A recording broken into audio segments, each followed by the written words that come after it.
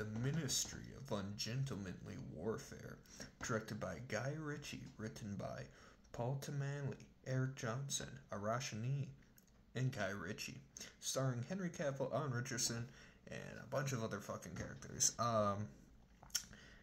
Yeah, so this is basically, no, Mom, I want Inglourious Basterds. No, we have Inglourious Basterds at home, and this is what you get.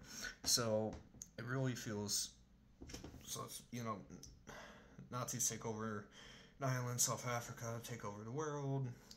You have to send in a small team to take them up and steal the ship, so you have all these people working together, trying to stop the Nazis. And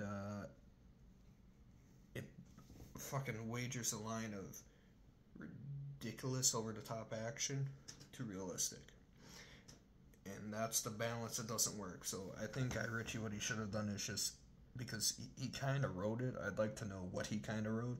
He should have just picked just a made-up story and just go fucking over the top, like Inglourious Basterds, just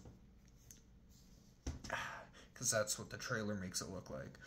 And the action scenes are fun in it, especially with Alan Richardson, who's the best character in the fucking movie.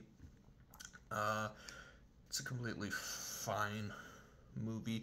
They succeed. So there's absolutely no tension whatsoever throughout any of the action scenes. It's just a completely fine movie. Give it like a 1 out of 5.